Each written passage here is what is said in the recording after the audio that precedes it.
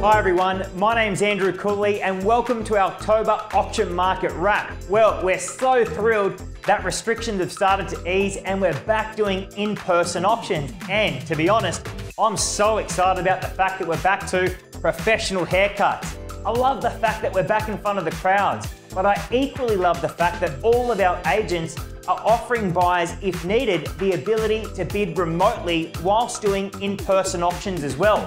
And furthermore, now that we're seeing a dramatic increase of stock come on the market, and the reason for that has been A, owners wanting to be sold and settled before Christmas, but B, a backlog of listings, that areas of concern that couldn't come on the market during lockdown are now starting to list as well. So we're seeing a big influx of property, and I'm also starting to hear from a lot of our clients open homes are just starting to slow down a little bit.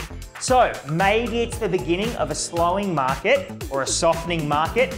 Possibly it is, possibly it isn't. But what I can tell you, October did not disappoint. Let's jump straight into it and take a look at all the numbers that Team Avenue enjoyed over the last month. We conducted 104 property auctions and we had a clearance rate of 83%. Now, we actually averaged just over 8 bidders per auction. And I love the fact that we averaged 27 bids per auction as well. But my favorite stat to come out of this month was the fact that 80% of property that sold actually sold at or above reserve for on average 8%. So again, what's this telling us? Auction is the most proven method of sale. Whether it be a booming market, whether it be a softening market, whatever the type of market is, it creates urgency, it makes buyers make a decision faster, and most importantly, we're giving our owners the best possible chance to get the best possible outcome in the shortest period of time. Now, let's take a look at our standout sale. A big shout out goes to the team at the Property Co Group. They listed number 142 Peninsula Road, Grays Point. This was a 3-bedroom original family home sitting on just under 1,600 square metres. And it was the first time offered to the market in over 50 years.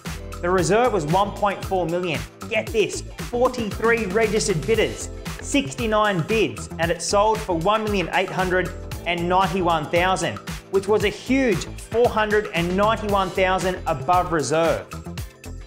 Now, we all understand November is quite possibly the largest auction month of every year, but I can let you know this November is quite possibly going to be the biggest auction month Sydney has ever seen, and we can't wait to delve right into it. And most importantly, if you do have any auctions coming up for this month, but also for December, we'd love to partner with you. Well, thanks so much for tuning in to our October auction market wrap. We can't wait to bring you all the results at the end of November.